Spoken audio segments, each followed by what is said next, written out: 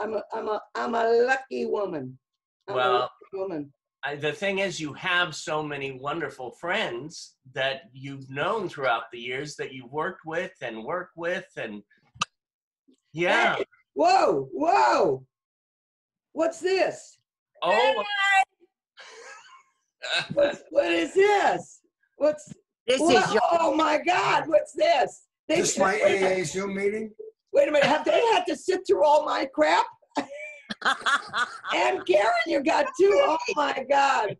Surprise, surprise. I'm so glad I put the bra on. Yeah, me too. If not, pan up a little. And the earrings. And I did too. I put on earrings. People I love. Kathy, get back. It's going to get better. There she is. Oh my God. Oh my God. Kathy. How is everybody? Patty. Fritz. Hot. Everybody. Happy to see you all. I'm closer Kathy to Buckley. Very great. Hi, sweetie. Fritz Coleman. Glasses. Oh, there. Karen Cadle. How was your interview, Roberta? Oh, you didn't get to see it? We've been talking since 10 o'clock this morning. It's been great. He wanted to know everything, and we went all the way back to Elvis. So, once it starts with Elvis, then that's a whole story. Look at Patty. Look at Patty. Patty gets the background of the day. You look like you're in the rainforest. It's beautiful. I planted all of these things from cuttings. Really? Well, you know what? It's gorgeous. I took plants from other people. And all I have is a background of a room that hasn't been fixed yet. Well, it looks great. No, it doesn't. Well, what is it? Yeah, what is it? 100? Oh. What's his name? Her name? Audrey Hepburn.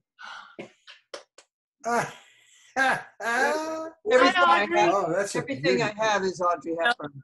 Where's Liza? Where's Liza? I don't know. Oh, you might have stepped around. She'll be here. She'll show up. How old is that puppy? 9. Wow. Tiny little thing. Tiny little thing. She's a rescue. Well, this is so nice how you got all these people together. That's great. Well, we didn't want to. Roberta paid us. He paid a fortune, so I said, okay, right. I thought we'd have a little party for Roberta. Yeah, yay! I'm so glad you reached Karen came in from outside. It's only 111 today? No, today it's like a cold spell. It's only 101. It's like nothing. Palm Springs. Palm Springs. Last week, 118. And then 120 before that. That was ugly. 101 is like. How do you breathe out there? You don't, and you put on a mask and you want to shoot yourself. Yeah, it's something we have to get through. Don't put the mask on. Yeah, well, I don't. Believe me, I don't till the glass doors open at Ralph's. Then I put it on. Now tell me something. You guys are walking around with your mask. Don't you feel like a bandit or something? Well, I feel like I could rob something and no one would know. See, I said Susie. I said going into surgery, Patty. It's like once you put the gloves on, yeah, and you put the mask on. And I said my mother would have been so happy, but I'm only going to Smart and Final. So it's a sad situation. Yeah, it's a very sad situation. But I have the Super Walmart, so can't beat that. Hey, Fritz, Mr. Retired guy. How you doing? Right. So I wasn't that thrilled about being invited today, but I had nothing else to do. Yeah. Yeah. Well, we're glad you're here. Well, you're staying out of the weather and you're indoors. So, David, what was the most interesting thing? You know what the weather is? Yeah. Here's what I say. Look on your fucking phone. Oh. That's what you need to do these days. So, Roberta, where did you meet Karen? Oh, we go way back. Yeah, but we really don't. I mean, we go way back, but I didn't really know you till what, 3 years ago, really? That's right. Now we became really It's like you meet somebody in your life and you think, oh, I really like them. And then all of a sudden they're gone. Right. And then what, 20 years later, 30 years later, Yeah. we meet again and we go, how come we're not friends? Oh. I don't know. Then So we, we became friends again. then we remembered. Well, and then you I don't know put- where we met. Yeah. No, it was it had to be during the game shows at It had to be NBC. a game show area. Yeah, Heater Quigley, yeah, something. yeah. I don't know. Karen, did you work in that group or were you part Oh, of the Lord. production? Please. Yeah, I was associate producer for 6 years for Heater Quigley. So I did Hollywood Squares, Magnificent Marble Machine, the card game, which I can't, High Rollers. Yeah, too many. And then we were in a meeting one day, 6 years later, and there was a 3-hour conversation about whether to use points or dollars. 3 hours, and I said to myself, I think I've been here too long. And I left. That was it. I said, okay, gotta go now. I don't care. And they came to me and they said, what do you think, Karen? I said, I don't care. Points or dollars, I don't think it makes, I mean, ask anybody on the street how they score Hollywood Squares and see if they know. And Yeah. that's where you worked together back at those. We knew each other. I was an outside writer. You know, they didn't have really writers. They called them creative consultants and stuff because they didn't want to pay through the writers union. Right. So we wrote, and that's, you know, the story with the $5 a question or whatever. And then I just started hanging out because they played poker afterwards, and that's where I met my wonderful Art Elisi. And we just played poker and did and hung out with the stars. I got to eat dinner with, I mean, you know, Jaja Gabor. I can't begin to tell you all of them. The nighttime was Rock Hudson, just everybody, and I loved it. I loved the Stardust. I mean, it was, and I was funny. Still do. Yeah. And I was funny, you know, and I got on the Virginia Graham show from it because I was sitting next to her at dinner and telling her how I'd just been to the Fat Farm. And I was telling stories at the Fat Farm, and she says, you have to come on my show. And I go, as what? I just was nothing. And she says, you'll come on as the social director of the Fat Farm. And I went on the show, and girl talk or something, and Girl Talk, wasn't it? girl talk, yeah. Meanwhile, she was ordering pizzas to be delivered to the Fat Farm. No, Buddy Hackett did that. Buddy Hackett had the pizzas. He delivered the pizzas. I went out to Del Taco. I made a run. I made a run. Kathy Buckley, I saw your interview with David. It was really fantastic. Oh. Thank you, Henry. Really sweet. Really, really nice. Karen, it's about me tonight. No, it isn't. No, right now it's about Kathy. It's about, Kathy gets a lot. It's about me tonight. Well, what about Kathy? Where did Kathy and you meet, Roberta? Go ahead, Kathy. I was an innocent bystander minding my own business. And this biatch shocked me at a Halloween party. With no costumes. What was this, a naked? No, it was, oh my God, I forgot his name. Steve Moore. Steve Moore. Steve Moore. Oh, having- God rest his soul. Oh God, I pulled that out of my tuchus. They were doing an HBO special. Remember? Yeah, but we went to a pumpkin party. Yeah. And that's when you were following me all over the place and you were scaring the hell out of me. Hey, I knew who she was. I knew she was real popular. I knew she was a good comedian. And we started talking. And she says to me, I see your father right behind you. And I go, this is trouble. Since my father's been dead for, he had been dead for a long time. Right. So, yeah, I pursued the friendship. She had no choice. She was. Roberta, where did you meet Fritz?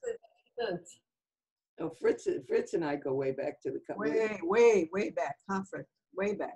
No, we just worked a lot together. Fritz was doing his stand-up, and then we played the Laugh Stop that we got, I opened for you in the Laugh Stop 40 years ago. Wow. It is. Wow. Is it that much? And you know who was the manager of that club? And I didn't realize that until recently, Bob Fisher. Of that, of the one. Bob Fisher, the Newport Beach Laugh Stop.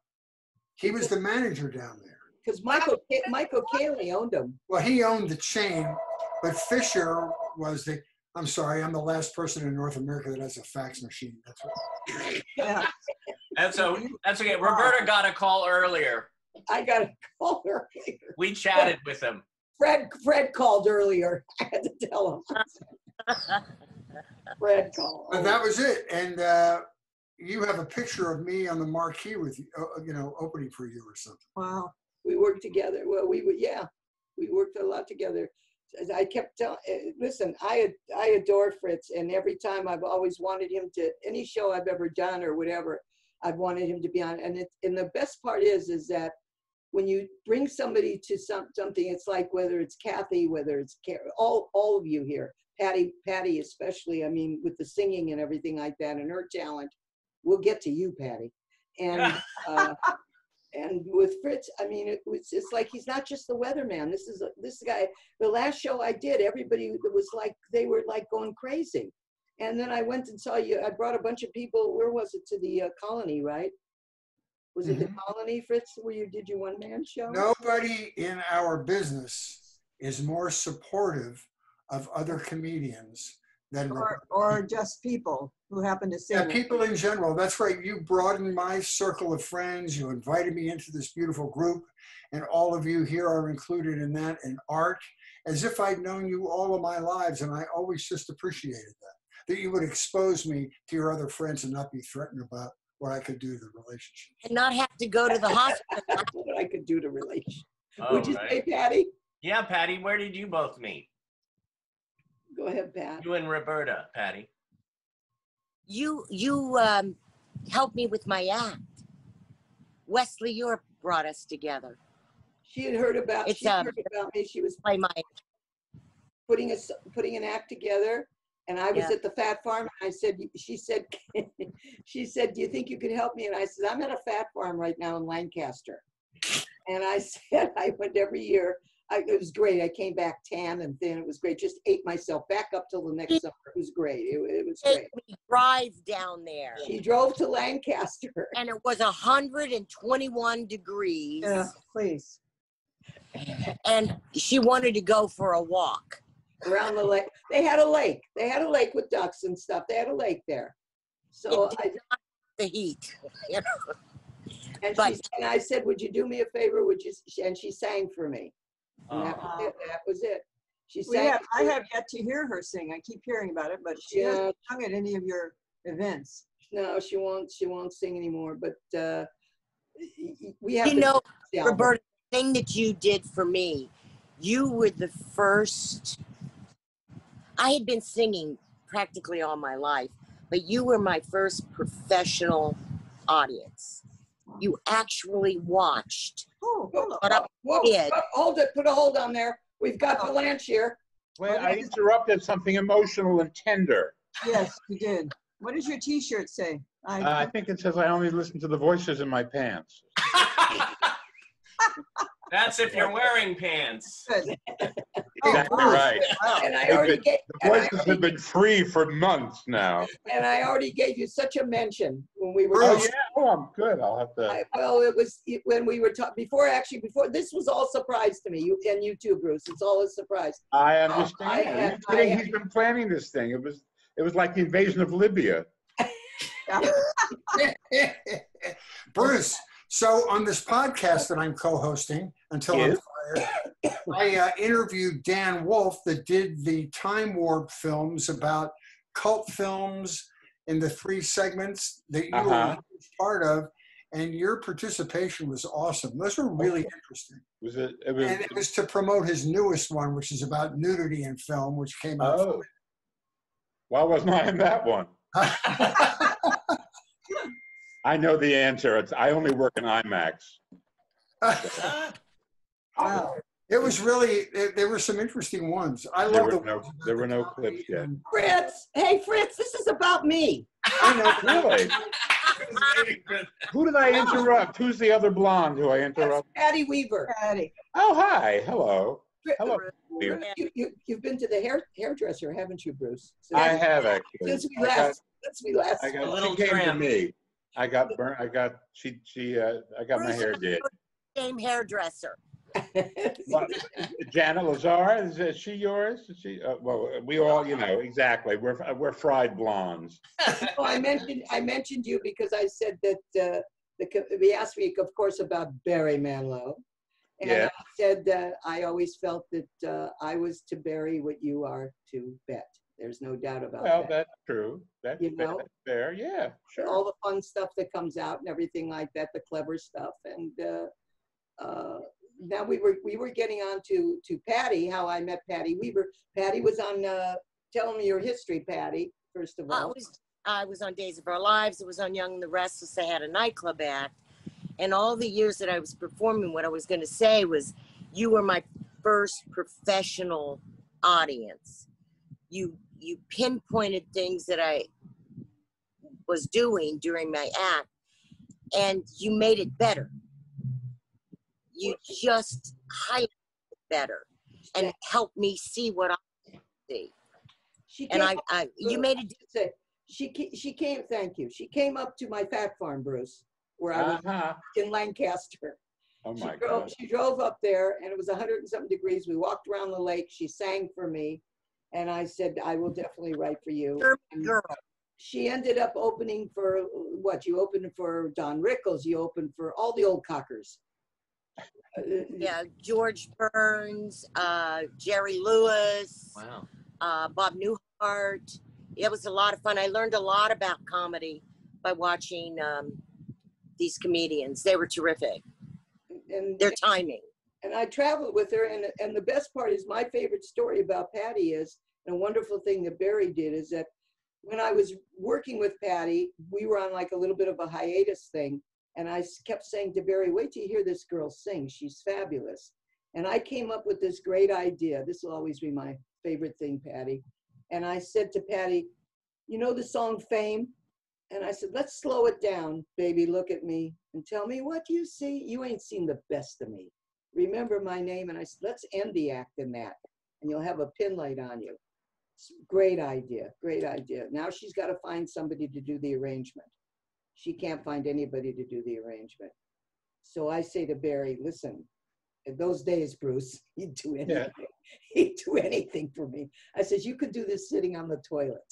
So he did. And he did. He did. I remember. Yep. And it was to this day, it's still a beautiful arrangement of the song. Yeah. But forget about me. I was thinking of the funniest time that I had with you, Roberta, when I convinced you to buy a pair of Spanx. Oh, God. Oh, dear. Whoops. When you and I came over to your house to help you get in them. Lord. Not pretty. Not pretty. No. Not Is good. there footage of this? David, do we have So glad footage? It was a 4.8. it was fabulous. Wait, you guys, you missed my show and tell of me and with Elvis. Oh, there you are. I'm next to the teddy bear. Ah, oh my God. Where are you? Which one are you? Next to the teddy bear. He's singing to her. Won't you be my teddy you're bear? the teddy bear?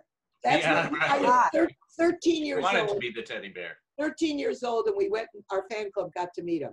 No, it was later on in life when I became 17, 18, I went up to the house. And that's the whole story I was telling about Sandy Martindale, who I met up there. And Sandy was dating him. Because I used to always say to Sandy, did you sleep with him? No, I really didn't. I go, you're so full of shit. Don't tell him. Really? You'll cut this out. Anyway. Well, Roberta did. No. Roberta, Nobody did you ever did. with him? Cher says she didn't either. So, but Sybil Shepherd did, and Sybil will give you anatomical detail. Oh, wow. Painful anatomical detail. Just one cocktail and boom, it will just. Well, let's ask her now. Here comes. Here's Sybil, ladies and gentlemen. And so did, by the way, so did Sally Struthers. She slept with him too. Really? I've heard that, yes. In Palm Springs, she says, she always told me, she says, he wasn't that good. I go, don't you ever say that again. I says, I'm telling you right now. He was the king. You just say he was good. That's right. Jeez. Well, that's what Sybil says, but I wasn't going to mention it. Oh my God, Roberta, what about these cult films like that you did, like Tunnel Vision and Kentucky Fried Movie? I'm the cleanest thing in both of those movies. They're classics. I am the cleanest thing in both of those movies, and they were ahead of their time. They were really ahead of their time. They're great. And one of the nicest things that happened, a guy named Clara Bybee, to remember this name out of my ass, this was a lesson in life that I learned when I was working on squares and different shows. When I was in both of those movies, my friend Steve Stucker, who was in Airplane, he was the gay guy in Airplane, Yeah. Auntie M, up in the control tower.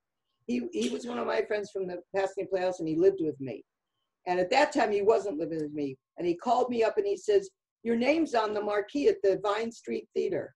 And I said, you're so full of shit. He goes, I'm telling you, it says Chevy Chase, it says Roberta Kent. I says, you're full of shit. So I get in the car and I drive up there, and sure enough, my name's on the marquee at the Vine Street Theater. And I go into the theater and I said, who puts the names up on the marquee? And they said, a guy named Clara Bybee. I had no idea who that was. I really didn't. And I'm thinking, wow. And maybe about 2 weeks later, I'm doing Hollywood Squares, and I'm hanging out. And he comes over, this guy comes over to me, and he says to me, he says, how'd you like your name up on the marquee on Sunset? I says, I know, I saw it. It was great. And he says, I did that. I says, you gotta be kidding, really? He says, I'm in charge of 7 different marquees up and down the boulevard, and I can put whoever I want. And you were in both movies. And I could do that. And what he said to me was, you've always been nice to me. You've always like singled me out. You've always been nice to me. And I wanted to do that. And it was a lesson to, you never know where people are going to end up. That's why I was that way with you, Kathy. I didn't want to take a chance, you know? For you to be nice to me. That's it. I had to be nice to you. But that was a changing point in my, it really was. And what a strange name, Clara Bybee. And we've run into him several times. He said, I don't know if you remember me. I go, remember you? I go, you're part of my history. I absolutely remember you. His name was Clara? Clara, like Clara Bow. His name, the guy's Or name? Clara Bell? Like Clara Bow. Clara. That really ages me. Yeah. Clara Bow. Not that I knew her, but Clara Bow. Yeah, Oh, Claire. I knew you'd like that one, Bruce. That's the title of the movie. I have a question for you, all you comedians. Yeah. Where can you perform now? where did Here. Right where you are, and it's awful. Right where? We're zooming like mad. Oh, man. I mean, you guys are so funny and you're so terrific, but you can't go and see you. So how are you handling that? Well, there are different ways that people are doing things. For instance, Bobby Collins is doing an Instagram live thing and sometimes a Facebook live thing. And it's not real stand-up, it's him having a conversation with another stand-up, which is amusing. But these Zoom things are miserable. I don't know how you feel about it, Bruce. They're just, Well, there's no reaction. It's all, oh, brutal. You know what I told Bobby to do? And I told Bobby and I told Wendy Liebman too. I said, what you should do is, remember that thing we had like a bag of laughs? Yeah. And you smacked it and it laughed, and then if you smacked it, it applauded, and it also did farting. And I told Bobby, I says, you should get that. You'll do your own applause, you know, to be funny at least, you know. I'll get it. It's on Amazon. No. Well, they can do you can do what they did at the Democratic convention. Is they take bows to a screen full of 40 people cheering and laughing. Oh yeah, yeah. You just have to have Glenn Weiss sitting behind a board somewhere and organizing shots of all those people. That's all. It's simple. It's a small little thing. Don't you miss performing? Yes. Mm-hmm. Yeah. Yeah, of course. I think we're going to be doing it at Vitello's out in the street, Fritz. I said, are you afraid of losing your timing? This late in my career? Wait, who wrote that? Some guy. I can't think of his name. Old. No, Old clean. I forget his name.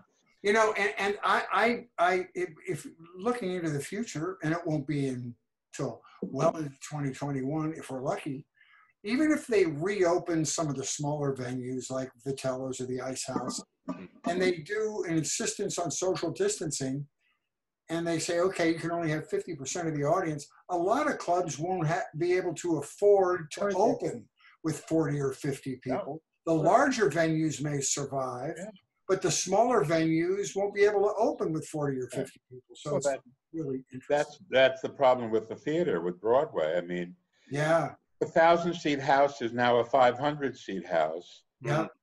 How are you affording that? I mean, if you're Hamilton, that means you're not bringing in $3 million a week, you're bringing in $1.5 million, so you're okay.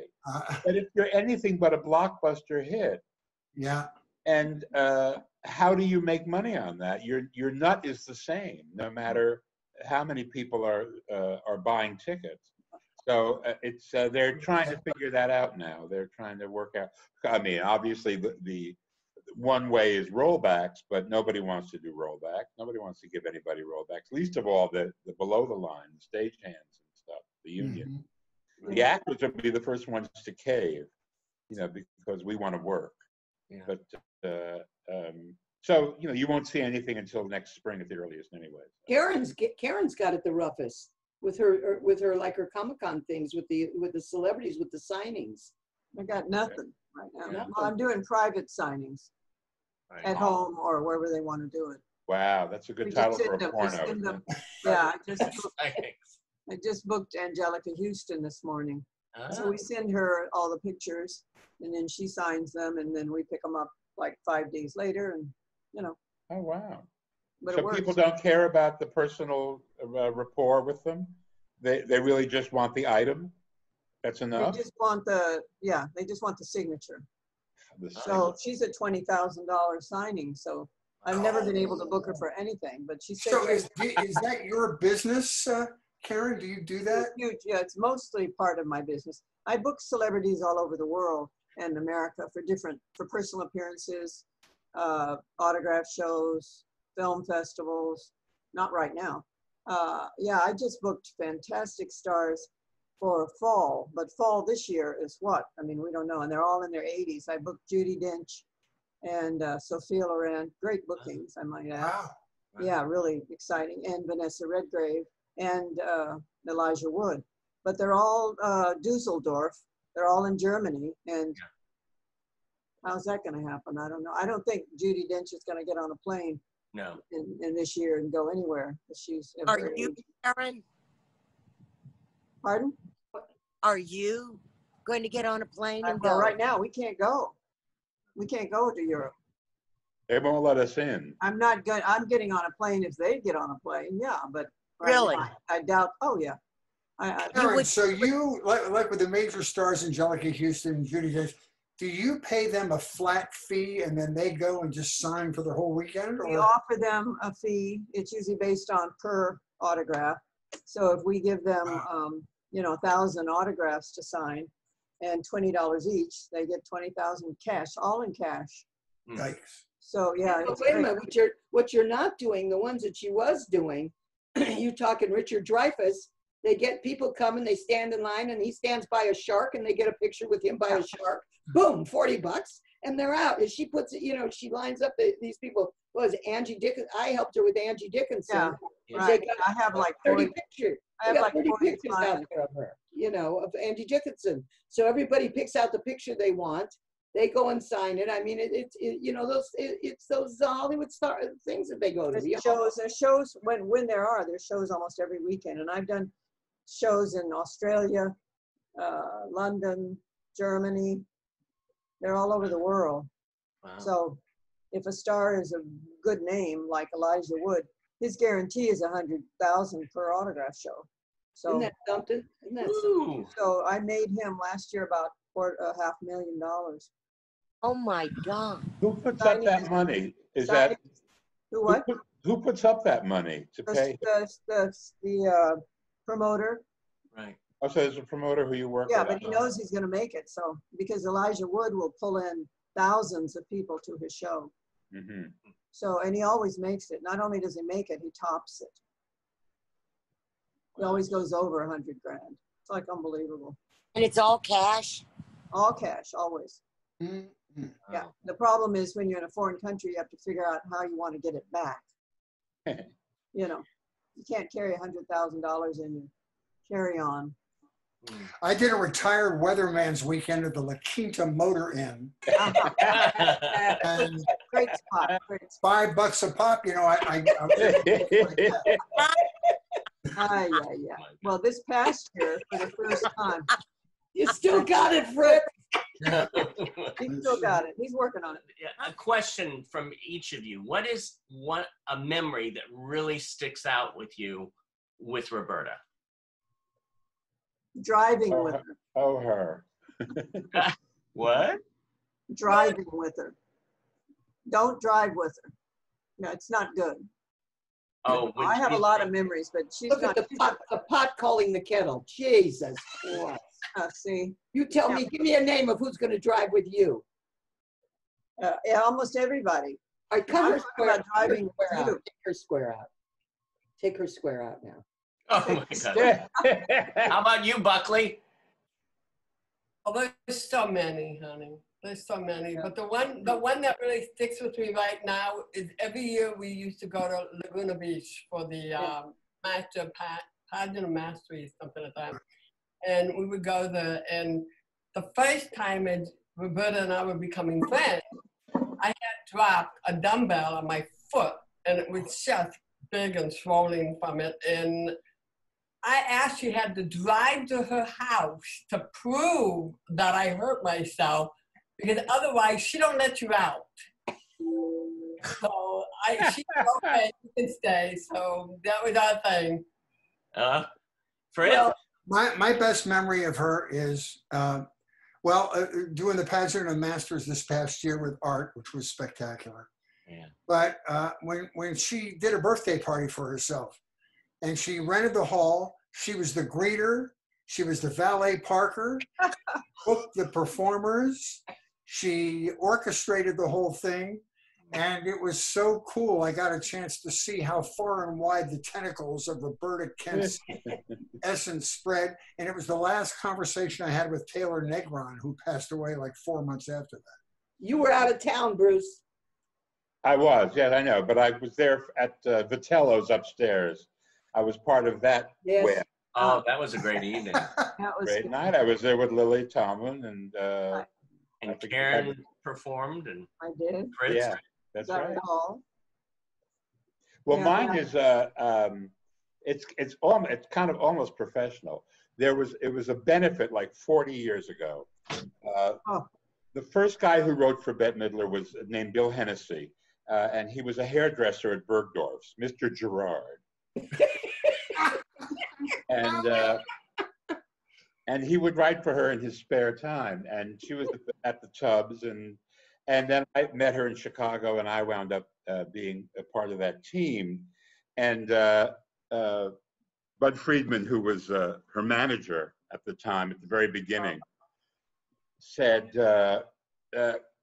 she said, well, this guy who's a journalist and wants to write for me, and he said, well, you know, Bette, now you're happening. When it began, you just had a hairdresser writing for you, and now a lot of people are going to write for you. And then he called her back the next day and said, well, I met him last night, and it's just hairdressers who are writing for you from now.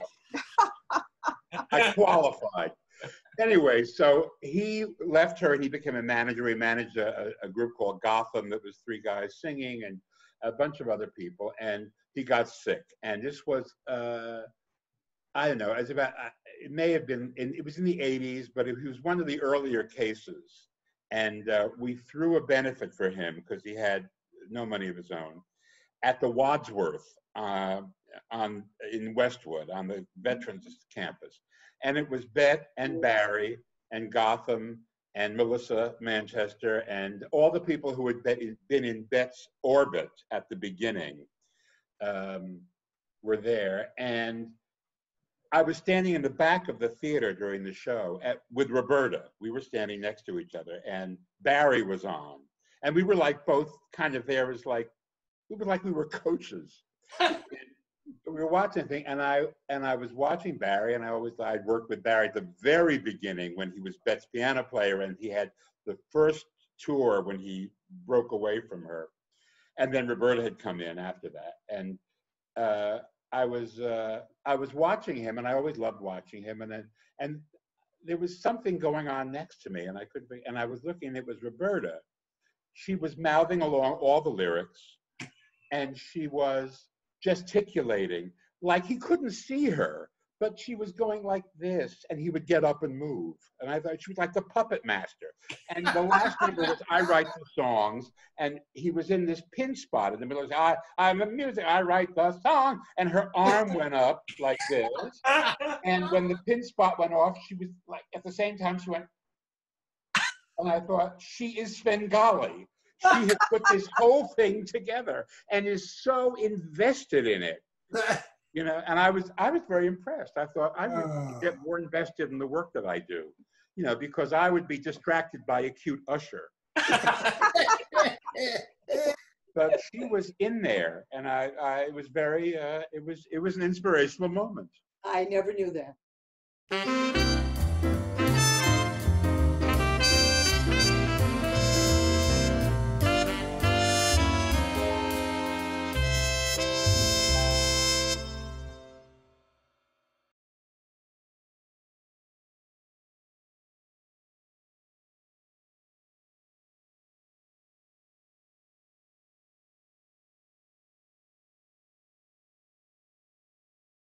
That was nice, really nice of him. That was very nice. That was very, very nice. Kathy, you didn't get to say much.